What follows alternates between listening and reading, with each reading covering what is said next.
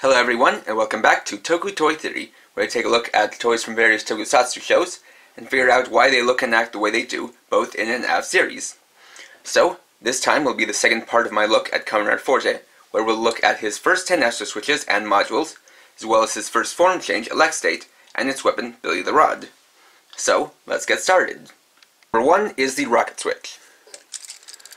This is a circle switch, and is orange in color. So each Astro switch is based on something related to their module, usually a kind of switch or device, but sometimes the module itself.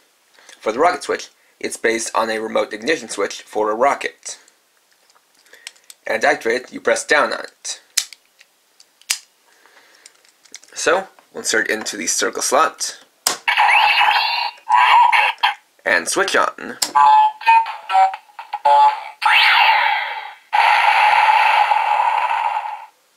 This equips Fourze with the rocket module. True to its name, it's based on an unmanned rocket, or a rocket ship,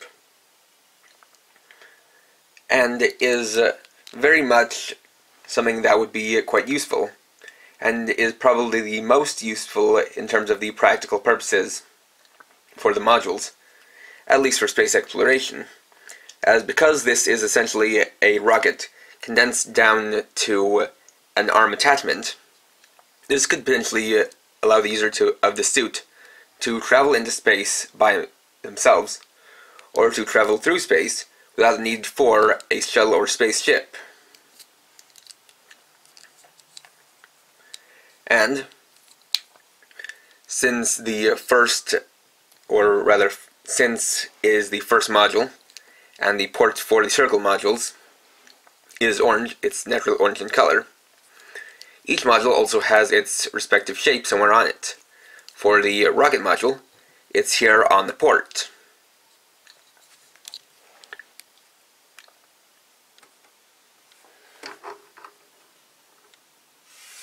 Two is the launcher switch. This is a cross switch, which is painted blue in color, and is based on a missile firing lever. To activate, you pull it forward, like so. This one, of course, goes in the cross slot. Then we'll switch on.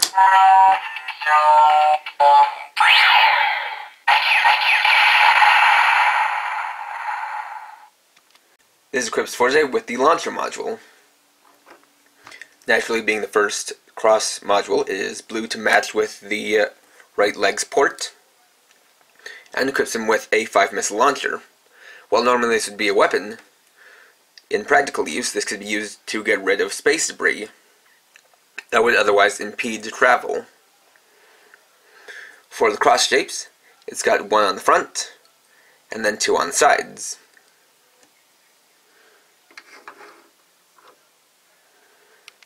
Number 3 is the drill switch. This is a triangle switch and is painted yellow in color. And this one is based on the engine key, or an engine knob, for something like an industrial drill. And to activate this one, has an arrow indicating that you would turn it to the right. Though from the front it looks like you're turning it left. You'll insert that one in the triangle slot, and switch on.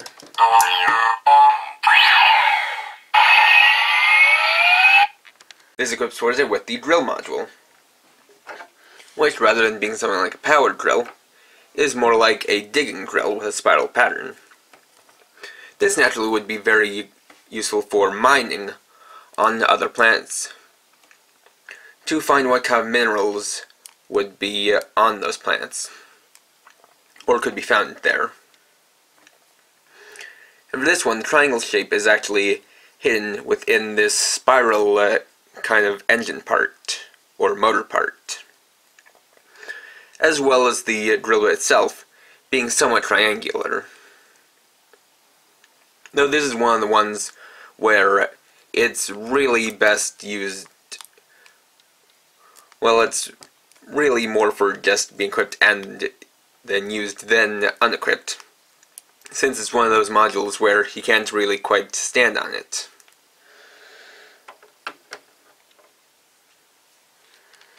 Number 4 is the radar switch. This one's a square switch, and it's painted black in color. And this one is based on a radar tuning knob, which activates by rolling it forward until it snaps into place. So insert in, and switch on.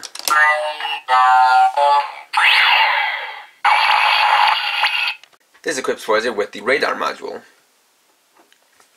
which attaches a radar dish to his left arm, and of course it's black to match the black color of the left arm's port. This one is useful for both communications, as seen by the rectangular screen, and for navigation, since it's a radar.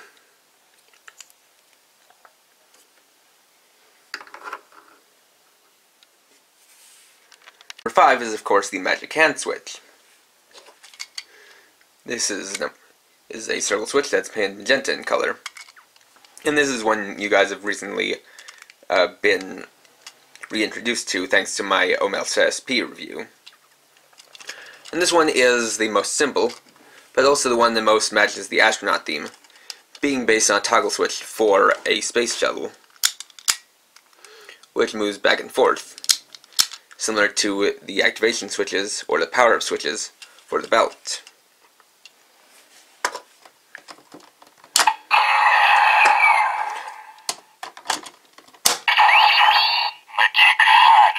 Switch on.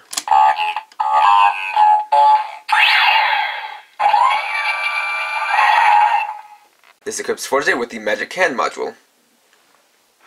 This gives him a robotic arm, similar to the one seen on space shuttles, which is used to basically attach the real kind of modules from one place to another, and is also used on space stations.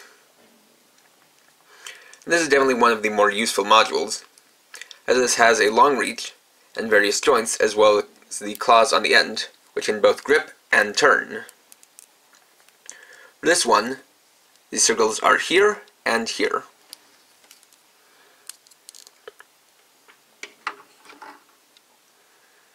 Number 6 is the camera switch. This is based on the shutter to an old film camera. So you press down to activate, and then flick this to the side to deactivate.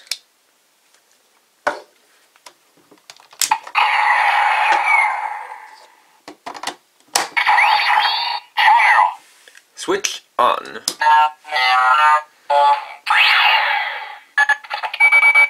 This equips Fourze with the camera module, which is based on a news camera, which makes sense since this would be used for recording footage of an astronaut's travels. And, as shown in the show, this can also relay footage, meaning, with this, it'd be possible to send the recorded footage directly back to the base on Earth,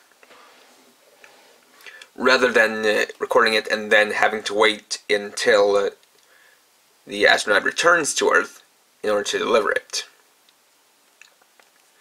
And for this one, the cover for the lens is rectangular in shape.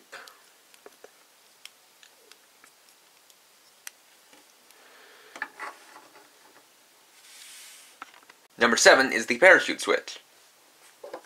This is a square switch that's painted green, and is based on the pull tab to a parachute. So naturally, to activate, you pull up.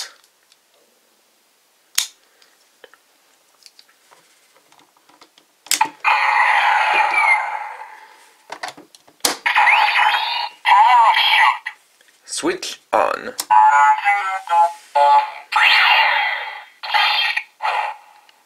This equips Fourze with the parachute module, which is this box attached to his arm, and obviously being a box, all of its sides are square in shape, or have 4 corners. And so this, actually instead of containing 1 parachute, contains 3, and naturally this would be used for returning to Earth, which has been shown in the series, such as basically when he fights a monster in space, he'll return it back to the surface of Earth using this module.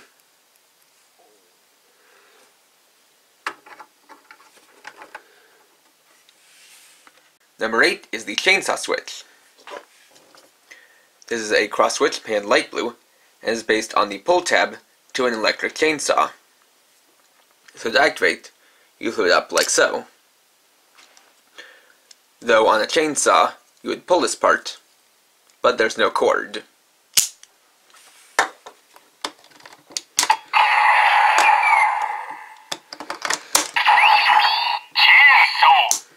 Switch on.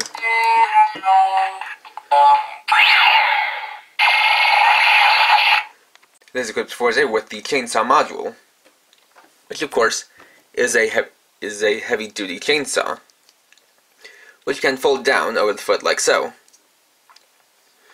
And while this one would also first be seen as a weapon, this could be used in cases of emergency, in such a situation as someone being trapped in a ship's airlock or a space station airlock.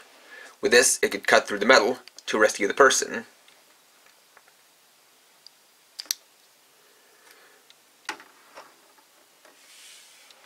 Number 9 is the hopping switch. This is a triangle switch that's painted pink in color, and seems to be based on a spring-loaded button that can be pressed to activate and then pressed again to deactivate, though that's not the case here, as you just press in to activate, and ironically this doesn't have any springs in it.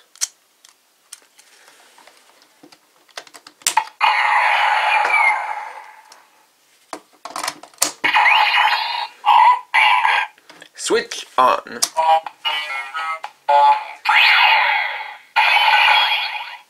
This equips Fourze with the hopping module, which does take the form of a pogo stick. Though silly in appearance, this can also be seen as quite useful, since for astronauts, when traveling on the surface of other planets or moons, they'll often jump to gain distance, and since this is spring-powered, and this lets them jump higher, it also lets them go further than they could on their own. As you can see, it does have quite a strong-looking coil to it, so this could give a lot of bounce and spring.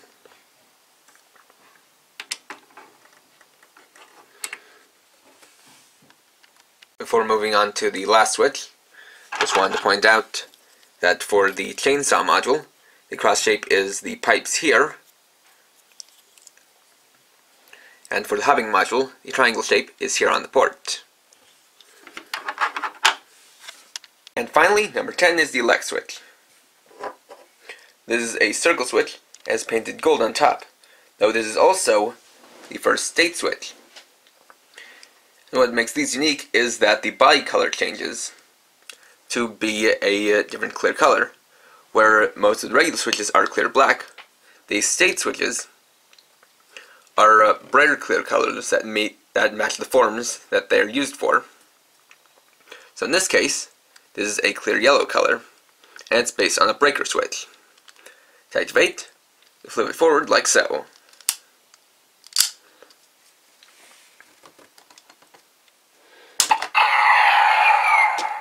So, put it in the slot, and switch on.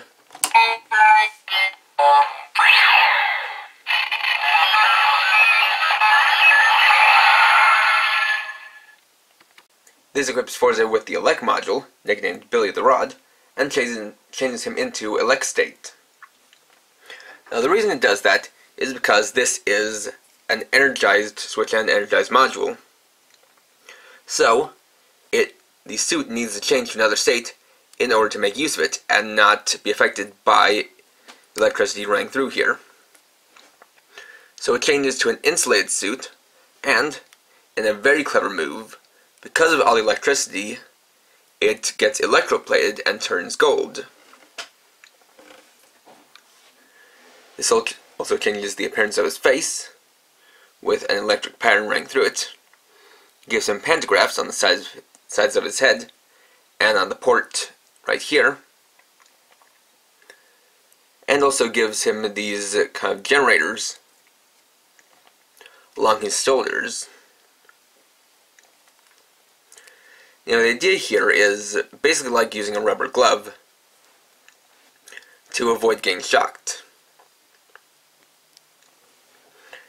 And of course we have the Elek module, Billy the Rod. However, to show you guys that, let's take a look at the deluxe toy. So here we have Billy the Rod.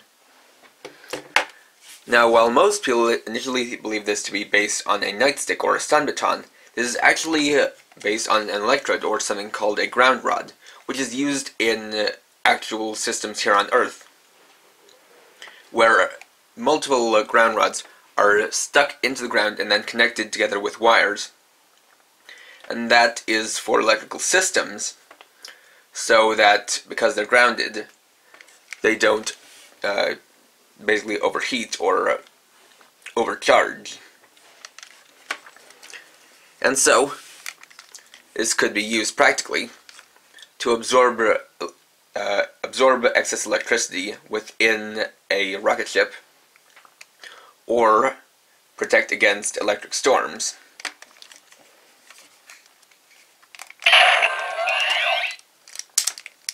And, thanks to this cord, it can also be diverted and then redirected in one of three ways. By using it to stun,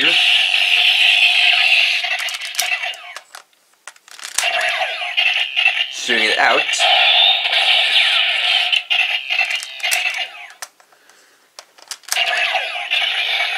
or, similar to what this is based on in real life, redirecting that electricity back into the ground.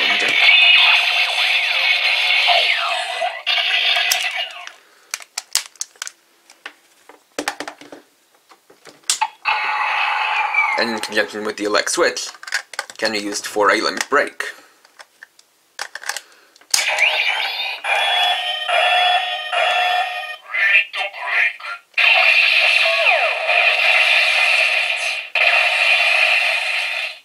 And there you have it. As you can see, the first 9 Astro switches allow Fourze to accomplish a lot of the basic tasks that astronauts have to do on their travels. And so it makes sense that these would be the first 9. And then you have the Elek switch, which is very cleverly done, as it actually does take into account real science and the real way that electricity is used, and how it could be used in space. So, once again, these switches are very cleverly done. And of course, that's not the end. So, look forward to the next time, or to the next segment, where we'll take a look at the next 10 switches, which lead up to Fire State. And, for the next review, I'll be reviewing the Shosetsu Shoyu Changer from Ninja. So, if you like this video, please leave a like, comment, or share it. And you can check me out on Facebook at facebook.com/KRX50. And for now, this is KRX50, blasting off.